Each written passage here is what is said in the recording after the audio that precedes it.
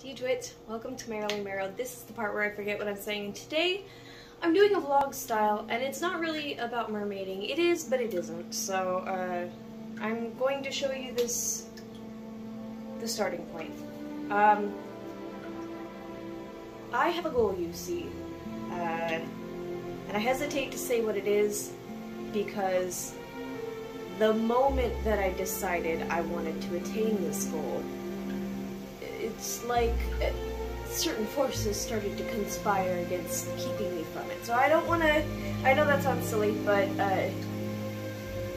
I believe there are other forces in this universe that want me to attain it. And so the best way that I think I'm going to overcome my challenges and my apprehensions with it is to vlog it.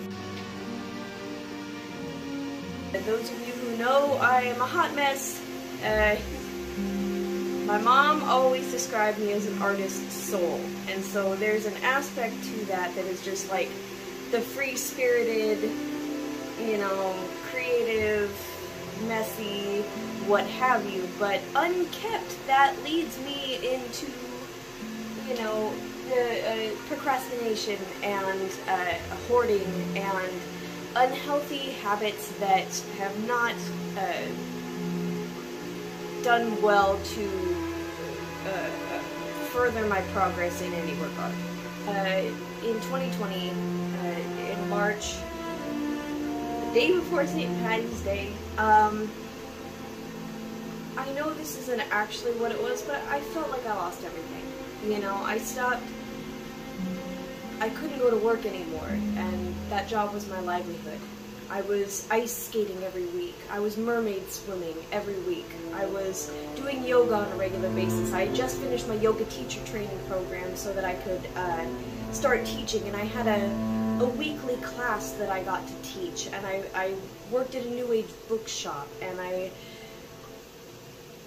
did all of these things that really enriched my life, and you know, quarantine happened and the bookshop closed, and there was no meetings for yoga teaching, and there was no, you know, the rinks closed and the pools closed, and like everything just shut down, and I didn't know what the hell to do, because I was going to the gym on a regular basis, gyms closed, you know, like everything that I had made the effort to try and better my life and do, I couldn't do anymore, and it was really depressing to me. And my roommate, who kind of hates his job and spends most of his life building video games on his computer, he kind of laughed at me. He was like, I don't know, you get a free vacation, I don't know why you're freaking out. But for him, the only part that he lost was the part that he didn't like. And for me, like, suddenly I was left with nothing but just myself and my own mess, you know, and everything that I had built to kind of restructure and give me time periods and stuff to do certain things and be productive in certain ways, those weren't there anymore. And so I just had, I don't know. And so I panicked for a little bit, but then eventually I found a couple of YouTubers who started to really inspire me, and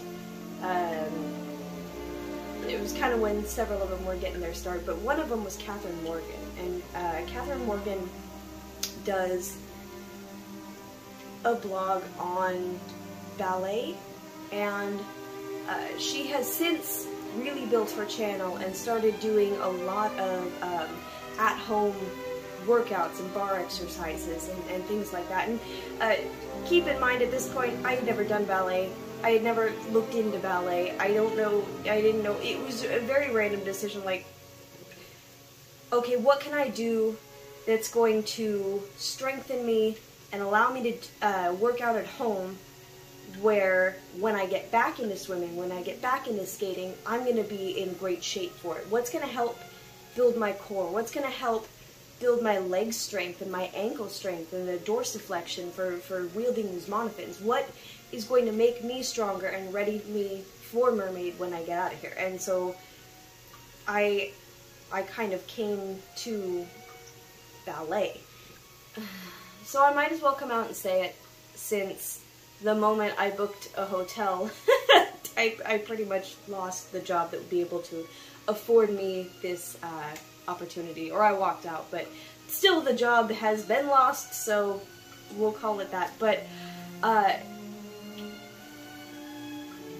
Kathryn Morgan is doing an intensive for beginner adult ballet students this summer. And it's a week intensive for people just like me who love Kathryn Morgan and all that she does and want to get into ballet but could really benefit from her instruction and the instruction of her peers. And it's a week long, or I think it's 6 days, or it's 5 days. It's 6 days that I blocked out to have days off, but it's a 5-day intensive, and I think it said that there were 4 classes a day, and one of the days you get to go to the beach with them, and the others you get to go and have a dinner with all of the ballet students and Kathryn Morgan. It's so magical, and it's right on the beach. So when you get done, I would get back to my hotel about 4 o'clock and then have the entire evening to go mermaid on the beaches in California, which I have not had the opportunity to do before. So it would be a half and half, part ballet intensive, part mermaid intensive. Beautiful thing and they're only charging $1,000 for it. And usually, like, these intensives can, you know, they charge so much money for this crap. It's ridiculous. And anytime you are, you know, any sort of celebrity, they can just charge through the roof and call it acceptable. And I love that the fact that she's making it at an approachable price for beginner adults. Like, I have to try. For those of you who've been watching my channel, you know that a lot of this channel is about transformation, of course self-discovery, and a journey towards health, right? So, without going further into it, or perhaps just linking other videos that I've recorded rambling on about this, I have some packages in the mail, and although these packages, the contents of these packages are not going to make me a better person, but they are a symbol of the change, the transformation, my willingness to be audacious and try new things, and I guess go where no one wants me, and do what I like despite what anybody else thinks. And so, and of course, it's all in part of my journey towards health and fitness, and I guess there's only one way of going about this. This is gonna be some shit. These are all from Amazon, so if you're not a fan of Amazon, and once you see what they are, you're gonna roll your eyes at me for getting these at Amazon. But I get them here because I am a hack. And I know that I have no business buying these. I have no business trying to make this something that I do, but you know what? That's exactly what life is about. I don't know, like, why we're all waiting around to be told that it's okay to do the things that we enjoy. And that when we maybe aren't terribly inclined, terribly gifted at a thing, we just give up and we never try and do that thing. And that's being audacious and doing it anyway, even if you're no good, and even if people don't want you there. That's the only way you're going to get better. So, these are the color and symbol of audacity. Behold, my Amazon Pointe shoes. I've never been on Pointe. I don't deserve to be on Pointe, but you know what? Years of wearing goth boots have messed up my feet, and I don't know if I'm going to be able to get the correct posture and movement in my feet, just moving them around and not having any guidance. And so I know that sounds silly, but I've heard it said many a time that there's no way to really know how to be on point without being on point. So I'm going to be careful, and I've been doing a lot of research, but there's no way that I'm going to move forward with this without like giving myself some sort of guidelines. You know, ballet is a thing that I learned at home over YouTube, and so I can think that I'm doing it correctly, but having some sort of guidance has already made a huge difference. And especially Kathryn Morgan's channel has been a huge help to me. So in her coming out with her summer intensive, maybe I won't get to go to that, but I'm gonna act like I can. And I'm gonna be audacious enough to try. And if I don't, I won't be any worse off than I am now. And if I do, I'll have done something I've never done before, and something I never thought I could do. So let's check this out.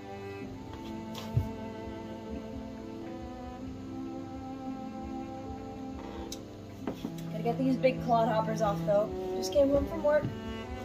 Really enjoying my new job. I'm not gonna say anything more there. Let's look at these.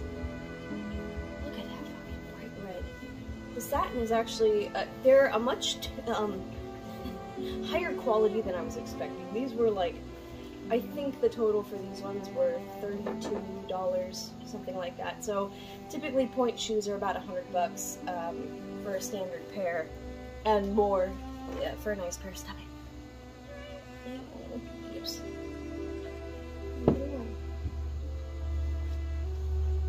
So these are made by Ijanda, which I like this nice little box. I've seen several different types of toe pads. And just a shout out, I know that if she were watching she'd be cringing right now, but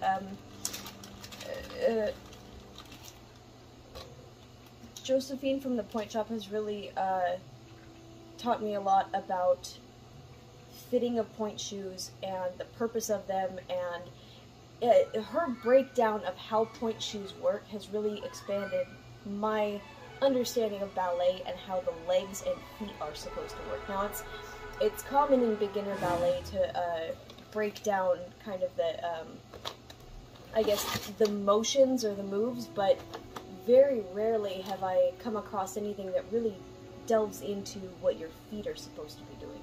And that's one of the biggest parts of how you control what the rest you're doing. And so her channel has been extremely beneficial to me as well in just learning about pointe shoes. And it's the only way that I was able to find like the best option of the cheap options, right? So first of all, it comes with these silicone toe pads, and these go way high up, which are going to be good for what I now know are bunions that I have. So another side effect of wearing like oversized clumpy boots your whole life is your feet form these massive bunions, and trying to, like, I guess, grip to the shoe as you're trying to function.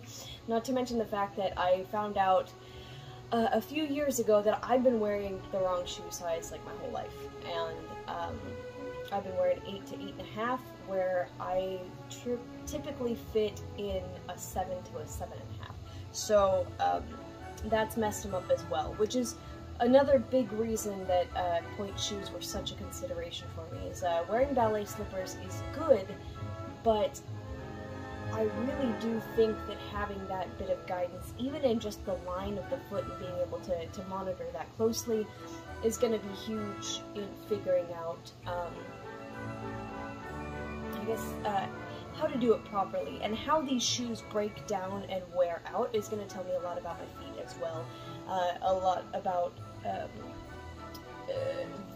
where the pressure is, where the wearing and tearing is, and so it's going to be a learning experience as well, which is why I wanted to go with cheaper point shoes and not like Springford, I don't know, whatever, probably Grishko's or Blocks, because of my my Greek style toes, as I've broken it down from my living room. But in any case, we're gonna try these bad boys on, and there's like a powder on the silicone, but these are actually pretty decent. There's on the website, it looked like some of these shoes were like crunchy cardboard. These seem sturdy enough.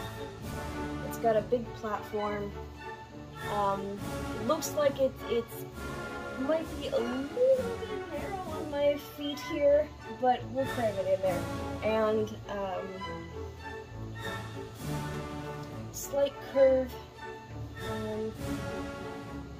very rigid shank.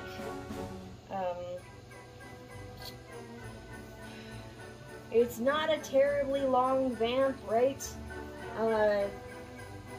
Typically Russian style shoes go down, they tend to, a lot of Russian style shoes go down in this V and have shorter vamps in the front. And I'm going to stop now because I don't know enough to tell you what I think I know. But this has led me to this style of shoe, which is not as hefty. It's like narrower on this top part than I've seen Russian shoes tend to be. But in any case, we're going to try. And they have also supplied me with, oh that's nice, extra ribbon and thread of the same color. And red is, of course, not typical for ballet, but if I'm being audacious, I might as well be as obnoxious as it is somebody like me trying to get point shoes. Like, let's go for here, right?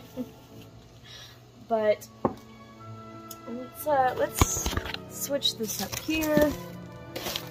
This is a horrible angle, but guys, it's the only way you're gonna be able to see my feet. These lovely guys here, huh? Yes. And so, not much of an arch yet, but just wait and see. I'm hoping these fit just fine. Oh, another thing to point out, about point shoes is there's no left and right. You just gotta figure it out what works best, and declare which one is the left and the right. So, I don't know. It's in. That looks legit. And for whatever reason that looks wrong.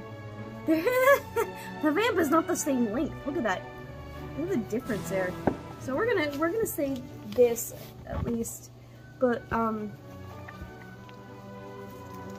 at that. That's not there's a very noticeable difference in that one being taller, but we're not gonna worry about it. 30 bucks. Okay. And of course you see kind of the shape of this bad boy here. Grateful to have these guys. Nice coverage. Yeah, well, I always try on the right shoe first. This one's even worse. But that's why I want to make sure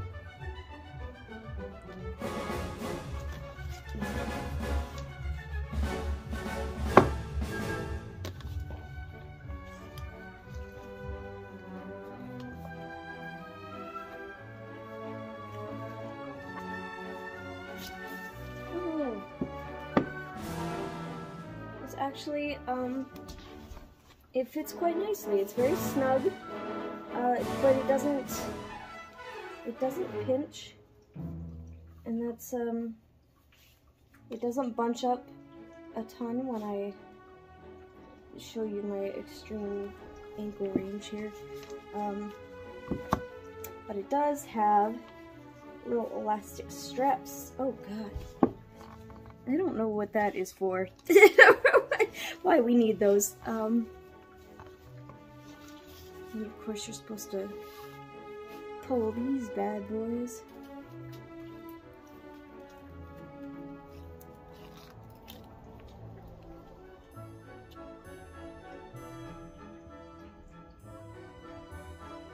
But they actually fit.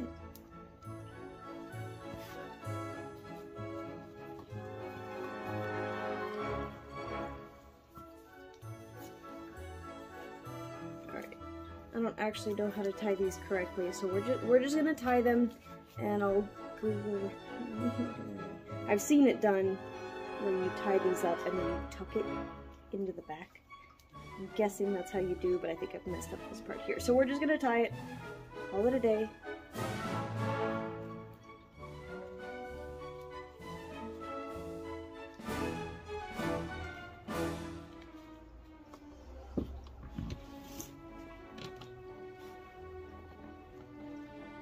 I don't want to say they're comfy, but like, they fit really nice. It's much nicer than I was expecting.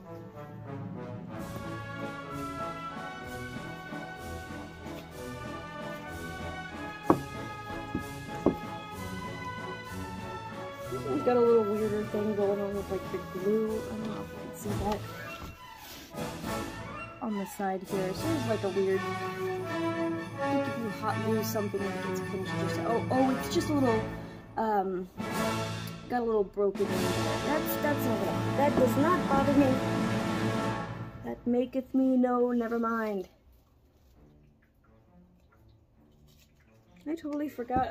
There's more. I'm so excited. They fit nice. I don't know how you walk in them, like normal walking, you know? Like, how do you... I guess that's why you have to break them in, but I don't know if you're...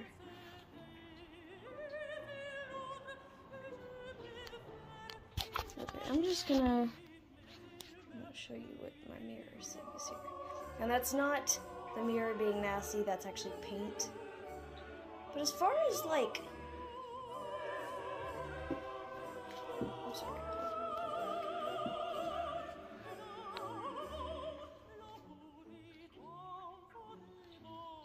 But it looks like it.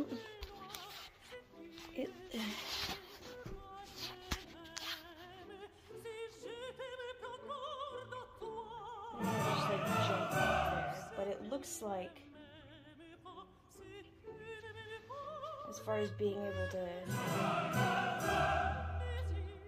I don't feel like I'm sliding down too much.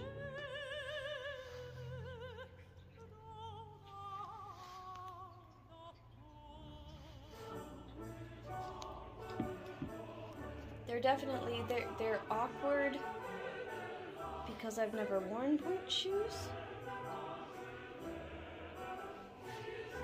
But I'll tell you a secret. I'll tell you a secret. When I first started doing like ballet classes in quarantine in my room, I convinced myself that I didn't need pointe shoes. And then I set forth making pointe shoes out of duct tape and cardboard. So I made my own demi-pointe cardboard shaped cups for my feet. And these feel a lot better than that. But wait, there's more!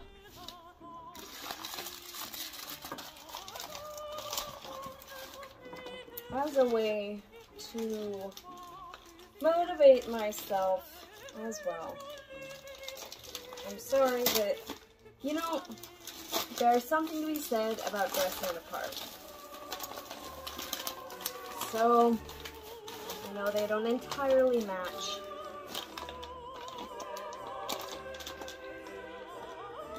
But I got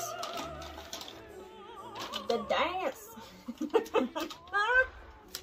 I got, oh, cool! I don't have to buy these. Yeah, that's handy. I got this. A leotard. It looks smaller than I anticipated. That's no good. Not that size, guys. I keep dreaming. That's a medium. Shit. Oh. Every dancing girl is a princess. It's, with respect, it's an Asian brand. It looks Chinese. Which just means that, yep, Shenzhen Day Dance Cultural Industry Company, which means that it's a medium in Asian sizes. So, we'll see if this fits. It doesn't look like it. Certainly not gonna fit my, posterior, but you know, it's just really going to be what it is. But look at this. Look at the back of that. Isn't that pretty? Isn't that nice? I'm gonna try it on and see how embarrassed I am. Not as good as I'd hoped, but not as bad as I anticipated. So, it fits, technically. That's a problem. Just like, I don't know how to describe it to you other than, you know, I'm not even, like, I don't know. I don't think it's ballet appropriate, but the back is really cute. And if I can tone up my butt and wear some leotards, maybe it won't be so bad. The front is pretty cute. Let me just see if I can show you this in not a weird way. So it does technically fit. Not terrible, really beautiful piece. If it was, you know, bra pads are definitely worth it. But it could have been worse. And if my regimen does get me in shape like I'm hoping, I'm happy with my size. Like, size-wise, it's just some of the toning that could, you know, and some of it's not bad, I'm just not in shape.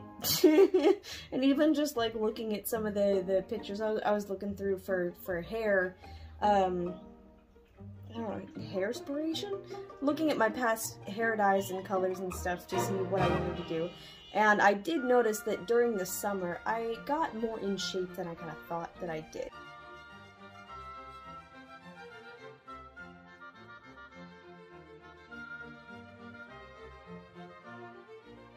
And so I don't have any unreasonable health or weight goals. I just would like to get just a little more toned, a little bit leaner. But I'm happy. I think I'm a size like 3 or 4. I mean, I don't have a problem with that, you know. So I think. Obviously, practicing for ballet and stuff, like I should be doing, is going to get me into shape. And I've already taken steps towards trying to not really, like, refine my diet, I guess, and my, like, everything I'm trying to say is turning out worse than what it is. I'm not ritualizing my eating habits. I'm meal planning and prepping. I do have to say this is very satisfying. I have my almond milks here, juice, lemon water, green drink, iced coffee, booch, fruit, various things. But this is a breakfast shelf, right? I got fruit, overnight oats, like banana mash, protein powder, peanut butter, yogurt, blend with almonds and flaxseed, so I can put that on top of the oats, avocados for the occasional avocado toast. I got eggs, boiled and non-boiled, scramp, salad. But this, it is done. I'm just trying to get regimented is all. I'm not like, I hope nobody sees this and thinks that there's anything, like, disordered about it, you know? I'm really trying to find the healthiest way to go about, getting in shape and, meeting my goals for this ballet, intensive, and I don't want to restrict calories or anything like that. I don't want to get crazy with it, but if I do apply myself and make sure that I, you know, eat healthy and work out, I should get a little bit more toned and a little bit more lean, and when I do, this is going to fit fine. It fits pretty much fine. It's just like, if I lost 5 pounds, I'm sure it would fit finer. Yeah. But wait, there's more! If you call in the next 10 minutes, the creme de la creme. A lot of this was in relationship to, I wanted to make, I guess, this video series in relationship to my journey through quarantine and after with ballet. And so of course I did watch a ton of Kathryn Morgan's videos, a ton of the Pointe Shop's videos during quarantine, and also the Salty Sugar Plum does some good videos. And after quarantine had kind of lifted, I got to do some like ballet classes with my niece, and I got her a leotard and some shoes and some tights, and we got together every Sunday, and my sister and I would have a cup of coffee, and then my niece and I would practice ballet, and we'd do our warm-ups, we'd do our stretches, and then basically just do demi-plies and releves in each position. Then we would do a few port-de-bras and practice arm positions, and then I think the only thing else we learned was susu and coupe, and she was 10 and she was such a sport, but after about 6 months she was, I don't know if she was ever really into it, but she, you know, she was good to me about it. So we practiced and got to spend some time together.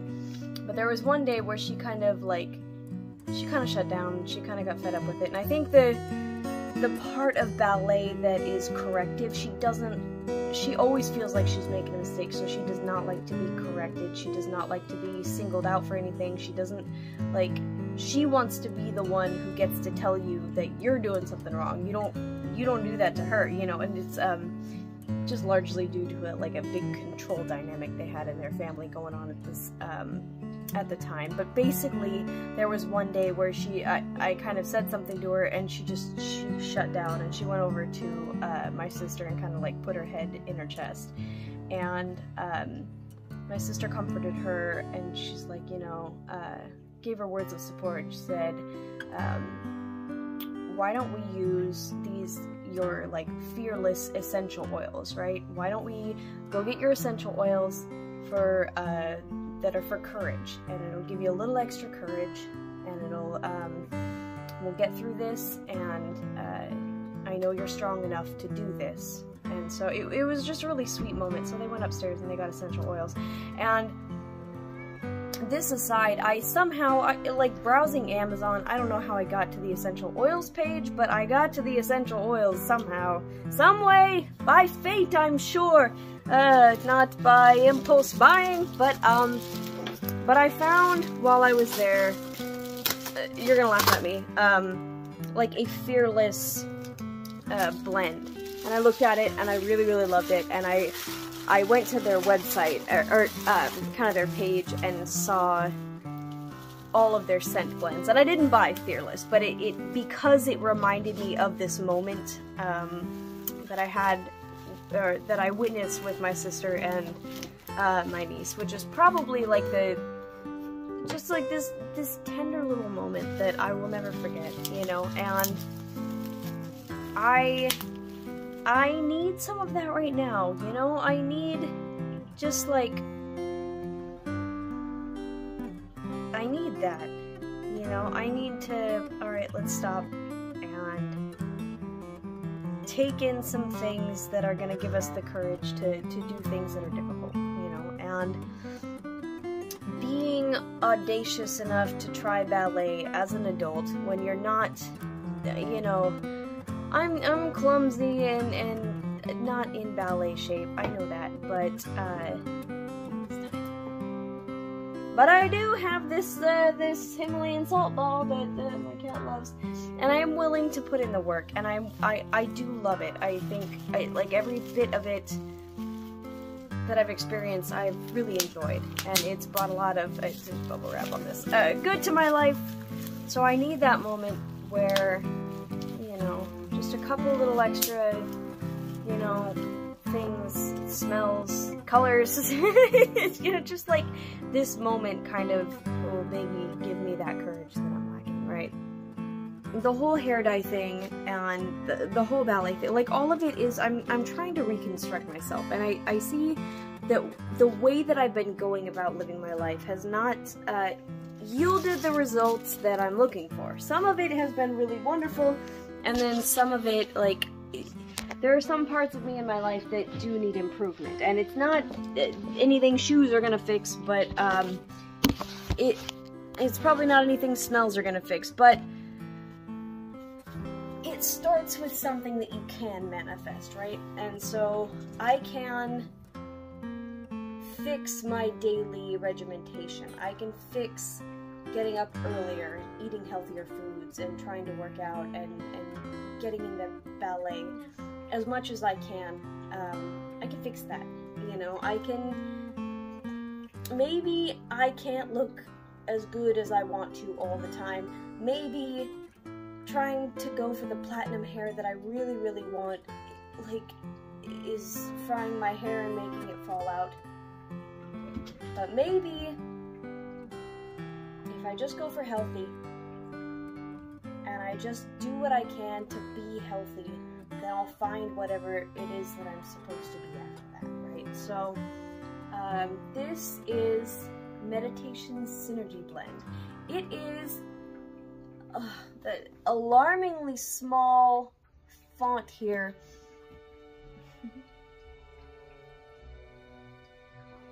It smells wonderful. This is what I'm gonna smell like now, so I better like it.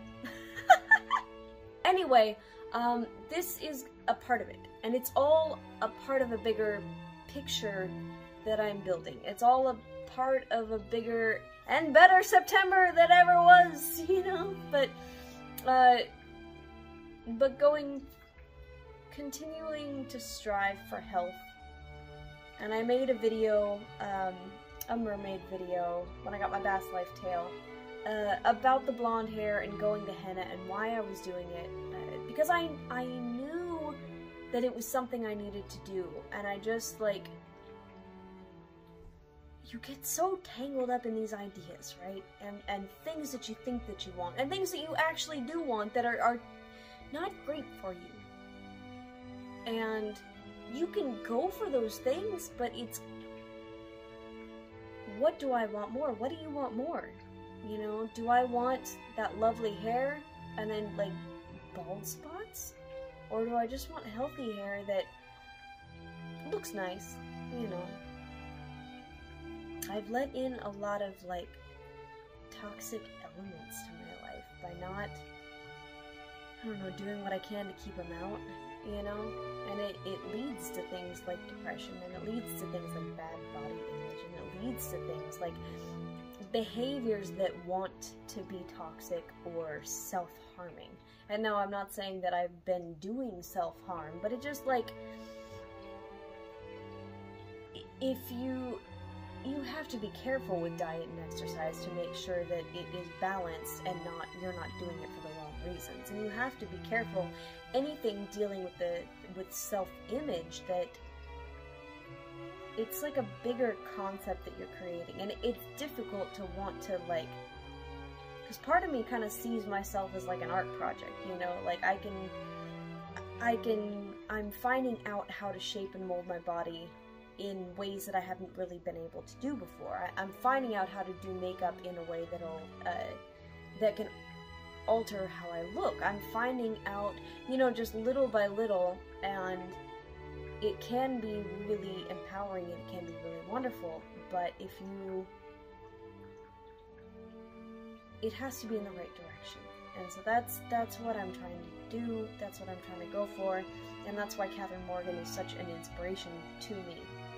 Because she's faced so much, like, a lot of her platform is kind of fighting these elements, these toxic elements in the ballet industry, and trying to provide a space for people to enjoy ballet that isn't like that. And I really, really like that. I really, really support that. I think it's wonderful that somebody has the guts to do that, you know, because otherwise people like me, like, people, I'm resisting a rant, but I think it's happening anyway. I think that in a lot of the things that I enjoy, and a lot of I hesitate to say hobbies, a lot of the areas of interest that I have, there's such an elitism, and this is probably for everything, I'm sure it is, but, that if you're not the best of the best, then you have no business doing it, and what a horrible thing. You know, if you're not an extremely good artist and you just draw pencil sketches on paper that you shouldn't be able to do art, it's fucking horrible. And that if you're not the world's best cook, and yeah, you can hold 2 fucking saute pans in one hand, fucking, you can grab a ladle with tongs, but you do it at a slightly slower pace than other people who can do it, then you are no good and you don't belong in that industry because you are not as good as the other people in that industry. It's nonsense. It's absolutely nonsense that you can only do ballet if you're the best of the best, and otherwise you should just quit and you know, you don't have the perfect feet, so you might as well just stop. Like, what kind of a mentality is that anyway? For any craft, for any sport. Like, I've been watching a lot of stuff on ice skating too, and kind of the recent developments in like the Russian ice skating scene, and just how people who are good at a thing and enjoy a thing can't do it unless, like, your only merit is if you're an Olympic gold winner, you know, for an example. Your only merit for being a cook is to be Gordon Ramsay, and if you're not at that level, then you should just give up. Like, what kind of nonsense is that? What kind of nonsense is it that you, like, sorry, I have to be able to believe in this world that you have a right to enjoy the things that you love without having to be absolutely fantastic at them. And that you it's that you have the right to work towards a thing and to work to be good at a thing, and to be good, if you're not the best, still work to be the best that you can be. That you can be, you know? That isn't anyone, I don't know. Anyway, Kathryn Morgan has been really firm on this on her channel. Just, like, be the best that you can be, and it doesn't have to be what everybody else is. It doesn't have to be, you don't have to be the thinnest in the room. You don't have to have the best, you know, you don't have to have your leg the highest in the air. You don't have to be the best just to be able to enjoy it. And yeah, you know, adult ballet dancers and people getting into ballet as an adult, they're never gonna have a career out of it. Why do we base our merit on, like, what a thing is worth to us, on whether or not we build a career out of it? Like, that's the only thing that matters to anybody in our society, and it's really painful to me, you know? The fact that, like, I still get a bunch of grief for not, like, being an artist as a career, because if you're not an artist for your career, then you didn't pursue it. But, like, that's not how art works. That's not what art is. Just because you don't have a career in it, and don't get me started on why you could pass up a career in this oversaturated, over-marketed, freaking, what, it breaks my brain, what is it even called? Homo Globo, that's right, the art form that is like Google's art form and Fred Meyer's art form and every chain's art form that is just like this soulless pictures moving around that advertises things like that. Just because a person doesn't want to get into a career that is oversaturated with that does not mean that the art that they have done in their lifetime is worthless. You know, it's not. The fact that we look at art this way, the fact that we look at passion this way is so wrong. It is so backwards that when I see somebody else fighting against that, I'm on board with that cause. You know, I'm on board with people who are promoting just being passionate about the things that you enjoy and being deserving of that because you want to be, because you're willing to put in the work that it takes to be a part of it, and that's it. That's all that it takes. So, so this is my first step. Maybe it's silly, but I'm excited, and I'm excited to get to be a part of this, even if I have no business being a part of it. Thank you for joining me.